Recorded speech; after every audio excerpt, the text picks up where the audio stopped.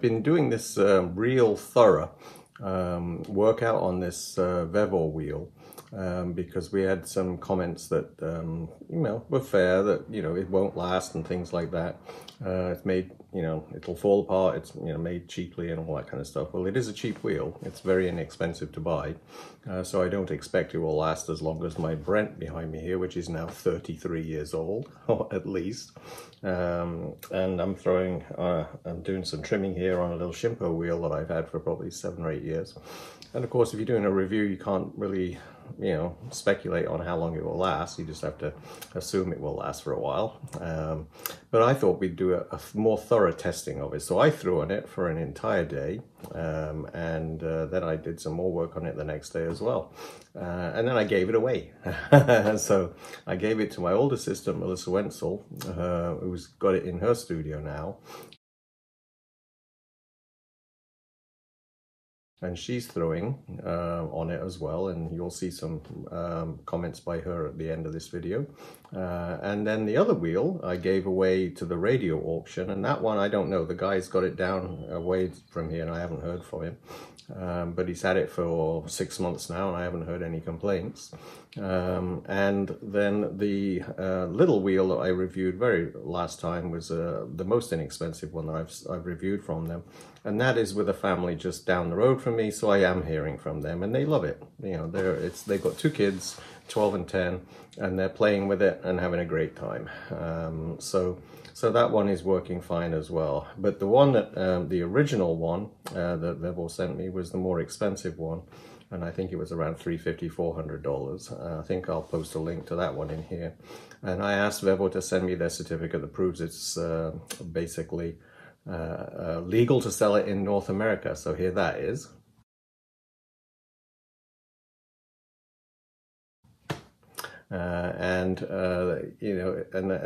That's the one Melissa has, my old assistant, and she's been throwing on it and seems to love it. Thinks its legs are a bit short, but I raised it up anyway, and she can raise it even higher if she wants to. So that's all I wanted to say about that. I just wanted to give you a potter's tip because I lost my chamois leather when I was throwing, and I did throw some gritty clay, which I don't do very often, but I made some mugs out of really gritty clay. Couldn't find my chamois leather, so I thought, how will I do this? And I thought, well, I'll just do the pebble thing that I do on the bottoms of my mugs and plates to make them really shiny. I'll do that on the rim of the pieces, so let me show you how to do that. I have these mugs. I just basically normally trim them as I do. This is a Giffing grip, of course, so I don't do much at all, but I do glaze the bottoms of my pieces, so I don't have to smooth the bottoms of my pieces because the glaze makes them really smooth anyway. But I just use a pebble like this if I really want to make the piece smooth, and I think, well, maybe I won't glaze this one or something. This is what I do, so it doesn't scratch the Chippendale. And then I just turn it over, pop it back in there, so it's very quick, and then I just do this on the rim.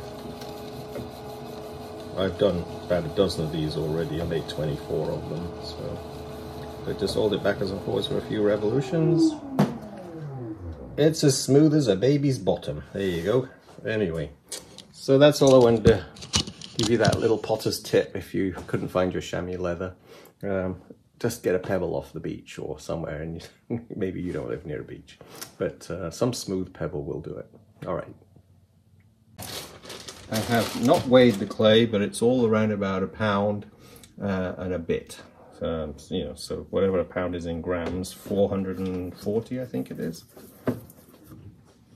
So wet the wheel head when you first start, just a little bit. You don't want it to be totally wet, but just a little. But anyway, let's get going. Throw a little bit. Move that around so I don't get my knee wet. I'm going out to dinner tonight, so I don't want to get dirty. I'm in a pottery studio, how can I not get dirty? So about, I would say 450, 460 grams. And they want me to throw a ball. I've got the measurements here, so let's see whether I get it in this piece of clay.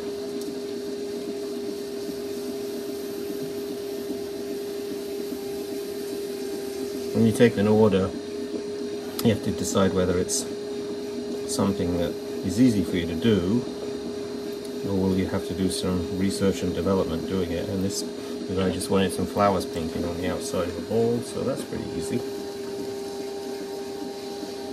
So this wheel has a little bit of a hum to it. It's not silent. It's about the same noise as a Shimpo light.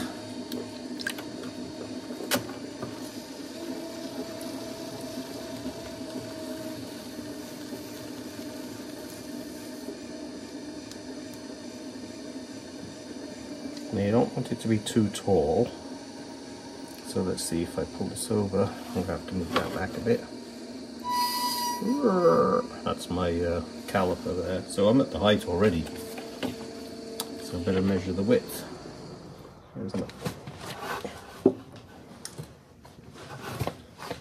Oh, much too small. So that's the width I've got to make it. So that'll make it shrink down a bit anyway.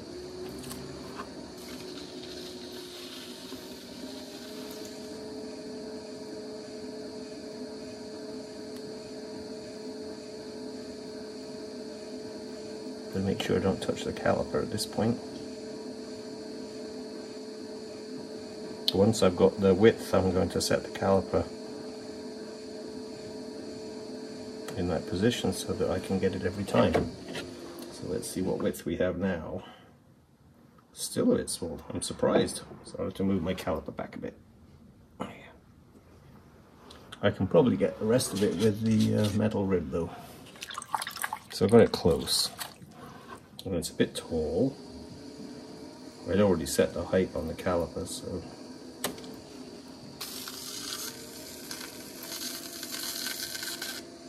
but it may mean I need a bit more clay.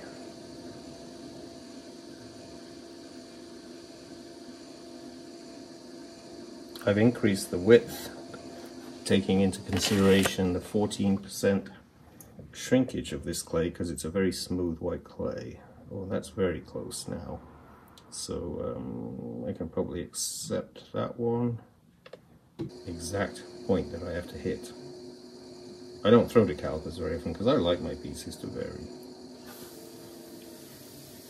And then when you're done, you just rotate that out of the way without moving the base, and you know you've got. But I think because I'm just going to throw these on individual bats.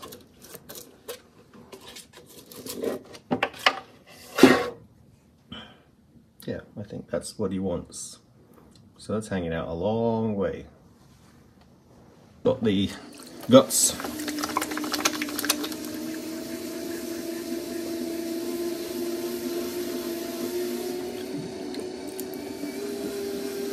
That's full speed, which is very adequate for centering. I don't know what that would work out in revolutions per minute.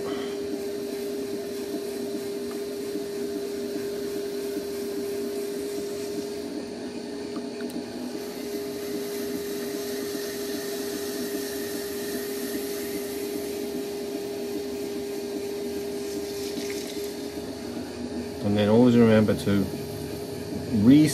sort of compress those platelets in the clay in the center of your bowl, because when you stretch it open with a pull, you're actually making all those platelets align in that direction. So I try to compress. And I'm not sure whether that makes them get closer together as platelets. I think that's what the idea is.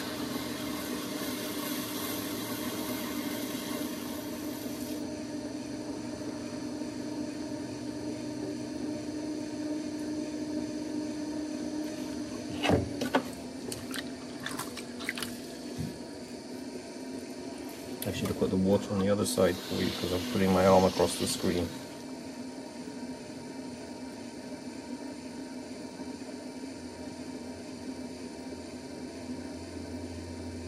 Once you've done one, you start to build up a bit of muscle memory in your hands, so you know how to get the next one. But that one to me feels like it's tall. I'm going to widen it, grab all the water out. see what we've got. Oh yeah, I've got just a bit more to go. So that one I was a bit more accurate with the first. So I'm going to push down and out at the middle at the bottom.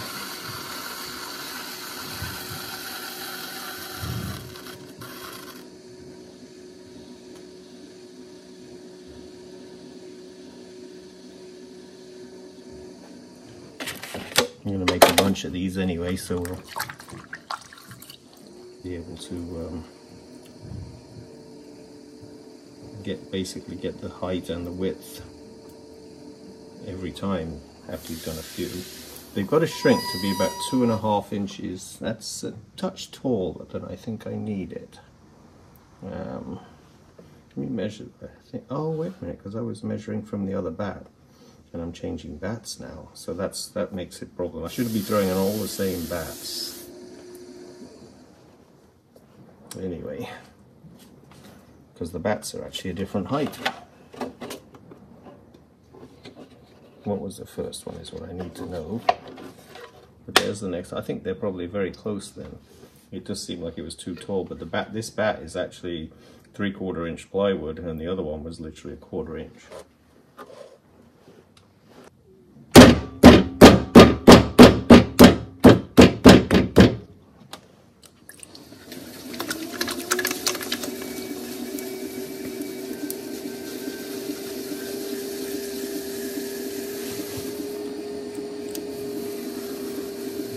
Yeah, so I'm glad I realized about the bat thickness. I'd be throwing all these to that measurement and they'd all be wrong, or some of them will be wrong because of the bat thickness. But now I know when I've got this extra thick bats, I can just assume it's going to be a little bit higher anyway.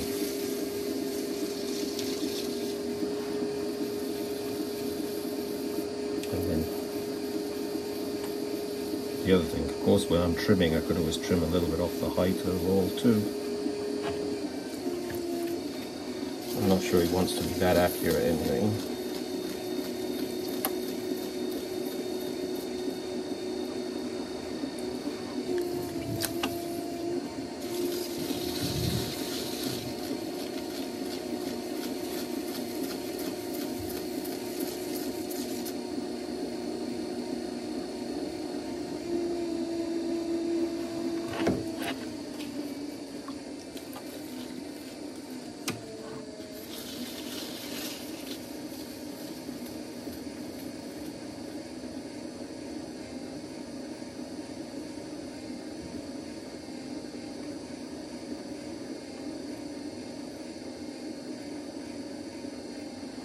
So let's see, way too tall again.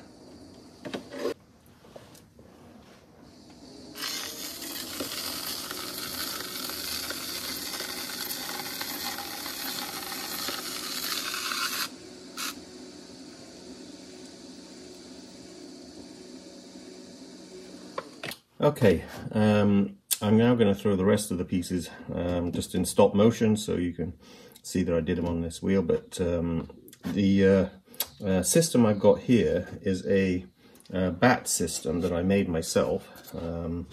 I found these white discs at a recycling store, and I think they've been cut out of kitchen. I've shown these before, but kitchen counter type holes drilled so that they could put a sink, like a vessel sink in, and I've just got these for $1 a piece.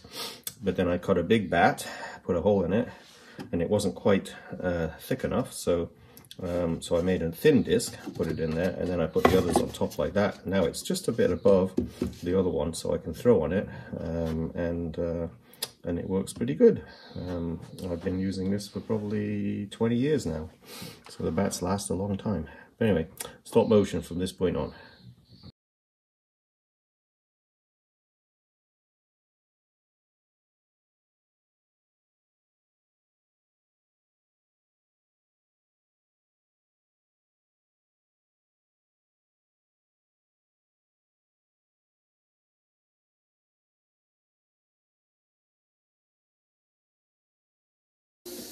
But I had no problems with this so far. I'm just trying to give you a fair assessment of whether it's worth,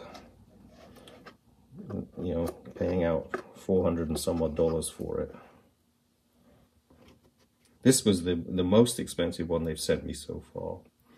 And the other one was $209, I think. This one I think was $435. And I think they gave you a discount, 5% anyway, so you get about $25 off. There you go.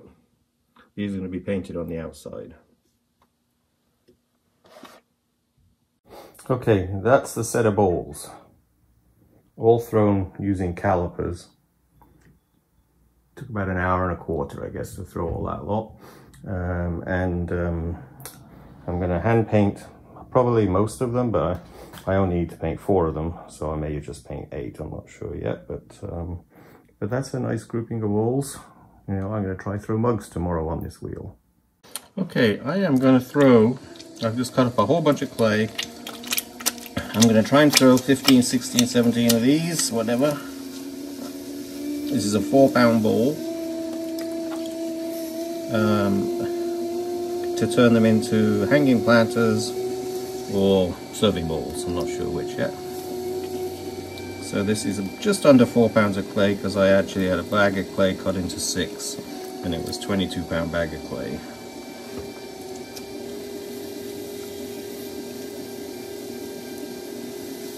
There you go. So I've tested this wheel. I can throw up to 6 pounds of clay on it. After that it seems to struggle a little bit, slow down a little bit with the centering anyway. But 6 pounds of clay is adequate for most small-time hobby potters.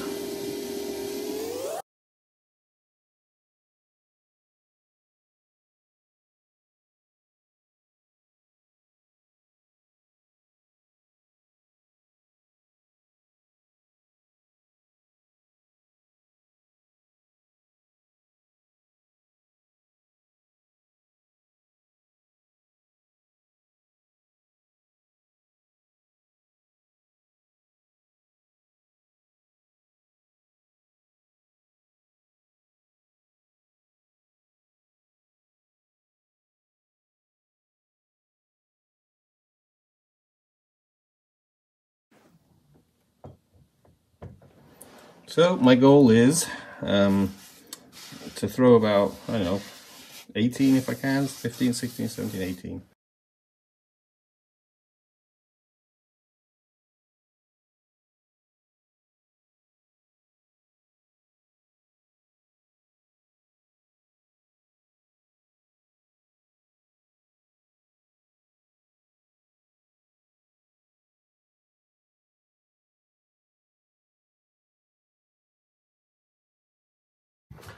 Okay, you get the idea. I'm throwing a lot of bowls, and I'm going to turn some into planters and some into regular bowls.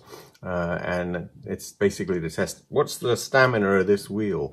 And now I'm going to throw about 16 to 20 coffee mugs, I guess. So altogether today I will have thrown 20 bowls, about 17. I lost one of the big bowls, so 17 big bowls and about 16 some odd coffee mugs, so putting it through its trials. Okay, so these are very small balls of clay, probably about 300 to 350 grams. I changed my wheel head so that I've got more room to lift them off the wheel, since I don't want to take the splash pan away at the back. I'm trying to keep this wheel a bit cleaner.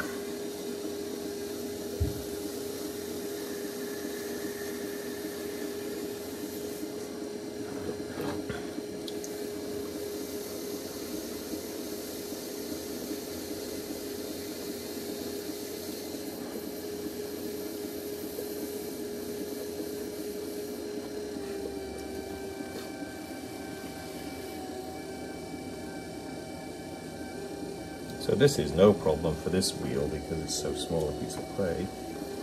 The foot pedal is quite sensitive.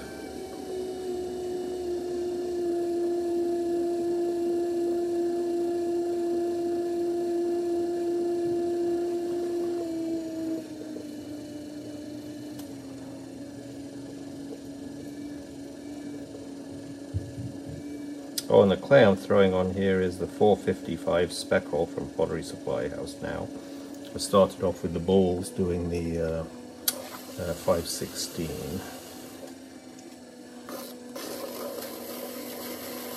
I might stamp some stuff on the bottom of these, so I'll leave a base that I can actually push those letter stamps in. I've got an order to do some for the local radio station again. It's www.coastalvillages.ca, and that's the local radio station. They show everything. Well, not show, do shows on everything, go out the area. If you want to know what the local stuff goes on. I need a sponge on a stick. It's a big sponge on a stick. Oops. It's always scary when it vibrates like that, but it doesn't really do much. You can put it back straight perfectly just by doing that. Anyway, let's see how we get this one off. I'm just so used to throwing with no splash pan on the back, because it's easy to get them on and off when you have no splash pan there. You just slide them onto your hands.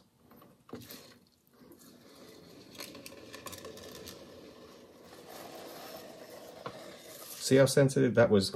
You know, quite easy to control the wheel as it was going on. That's why I like a slow wheel. This one's much better than the, oh yeah, that's easy.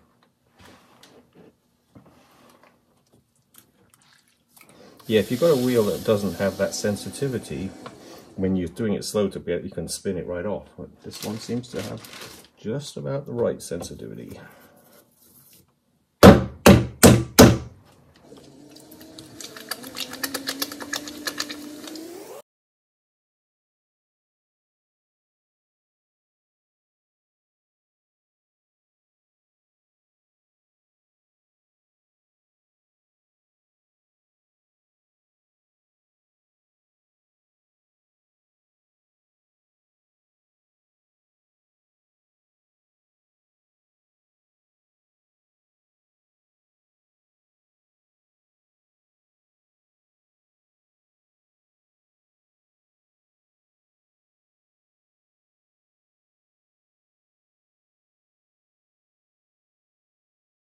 Okay, it is a massive throwing day because it's raining a lot, so nothing's drying out. I've now thrown 16 coffee mugs, 22 small bowls, like cereal rice bowls kind of thing, and 17 large bowls. It's been a big throwing day. So I think I've put this is the first Vevor wheel I was given to review, and I did that way back last year. So this is the strongest one. This is one that retailed about 400 and something. I did this video today because I wanted to put it through a studio setting. Because one of the comments was saying that these reels wouldn't go through a studio use. This is a lot of pieces, and the wheel's been working fine all day. I fully expect it to start up again tomorrow, because I did some of those bowls, 5 of them last night, and threw again today, or a lot today, and so it started up. It's you know, so what else can I say? It's I'm a potter. I'm not an electrician. I'm not an engineer. The wheel's working good, and you know, so I do say, if you're a beginning potter, I would say, you know, age-wise, somebody said that it shouldn't be for kids. Well, you know, I had a 12-year-old throwing on a wheel. That was fine. I would say if you're 8 years old, you probably ought to, you know, have adult supervision close by. But it's, you know, these wheels seem to be working pretty good. And I wish we could, you know, make wheels you know, any more inexpensively, so everyone can do this, because it's great. It's a really nice thing to actually learn how to do.